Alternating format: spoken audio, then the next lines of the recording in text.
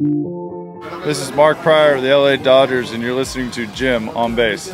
Welcome back to another episode of the Jim on Base Show. We're here at Oracle Park in San Francisco with the great Mark Pryor. And Mark, it's good to see you. Thank you. I appreciate it for having me.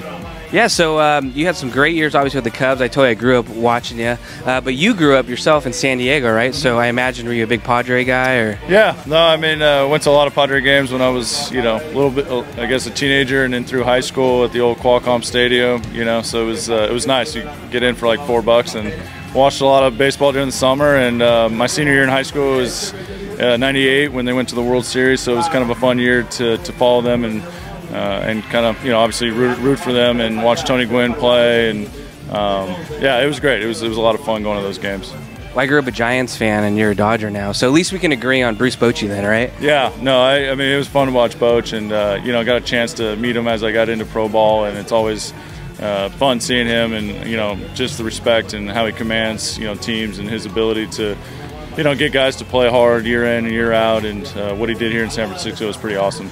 Speaking of managers, you're obviously working alongside Dave Roberts, so I think you guys faced each other, right? You played in the same time period. Yeah, we've got a couple.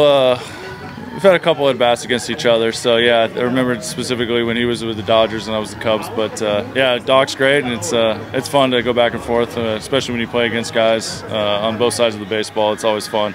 And it's got to be interesting too. Those are the younger days. Now you're older and have kids, right? So how old are the kids? What are they up to? Yeah, I mean, I'm definitely older. I got 3 kids, 2 girls and a boy, a couple in high school, 1 in 8th grade, and they're just doing their thing and playing some volleyball and some baseball and some basketball, and hopefully taking care of their academics as well. Well, I imagine you could probably get kids screaming at you for autographs here and there. So do your kids though? Do they think you're cool or?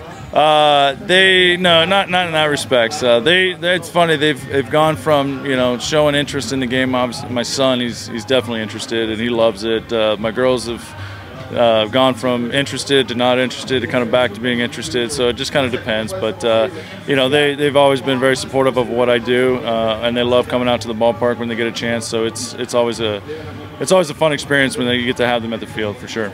Good perks to have as a kid, Yeah, absolutely. Especially for the boy. So yeah, he gets to come around and meet some of his, guys that he gets to watch. And so our guys on our team are great with everybody's kids, and we have a very family oriented clubhouse. Whether it's Freddie's kids or staff's kids or whoever, it's a pretty fun summer for these kids to be able to come and hang out at Dodger Stadium and some of the stadiums on the road. Well, I think about your career, and you kind of came up and had a big impact early on in your career. So do you ever reflect on like your call-up story or maybe your debut? What do you kind of reflect on? Yeah, the call-up story was uneventful. Hey, you're going, so that was like, okay, that's awesome. But my debut it was at Wrigley against the Pirates. It was a sold-out crowd, and the first chance to really be in that stadium and feel the energy and the electricity of what it was like to be at Wrigley Field. Those are the things I remember. I mean, it was for not ever really being in the Midwest. The only stadiums that I'd grown up and I'd ever really been to was San Diego's Qualcomm Stadium.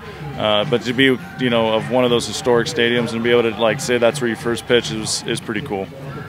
We'll let you go here. I know you got a team meeting to get to, but what are you up to away from the game? What hobbies are you into? What makes you you? I like alone time. So especially, I think, when we get going after 180 days or 190 days, it seems like sometimes through the course of a season, and you start adding on spring training. So, hanging out, visiting coffee shops around, the circuit that we're on, trying to find some different places, and always good places to go here in San Francisco. But that's that, and then just hanging with my family. Try as much as I can, especially even when I'm on the road, try to connect with them, whether it's FaceTime or hopefully they maybe get a chance to travel with with me. But try to spend as much time as I can with them, knowing that I'm gonna that I'm gone at times. Awesome. Well, Mark, it was a pleasant surprise when I saw you kind of come up with the Dodgers and be on their staff now. Good to see you still in the game, and thanks for coming on the show. I appreciate it. Thank you.